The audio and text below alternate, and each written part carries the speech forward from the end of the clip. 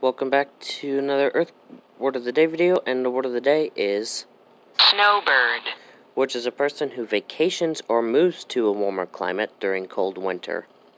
Other definitions include any various birds that winter in a cold, snowy climate, especially the dark-eyed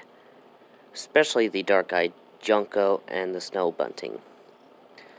So down to origin, snowbird has three distinct meanings. The original meaning, a bird that spends winters in a cold climate, dates from the late 17th century. The second, a person who travels from the cold north to spend the winter in the warm, sunny south, dates from the 1920s. The third sense, a person addicted to heroin or cocaine, dates from around 1950. Don't know why that. Okay, never mind.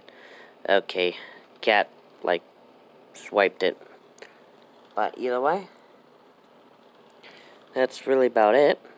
I didn't know about the snowbird is like slang for someone that's addicted to heroin or cocaine. So there's that.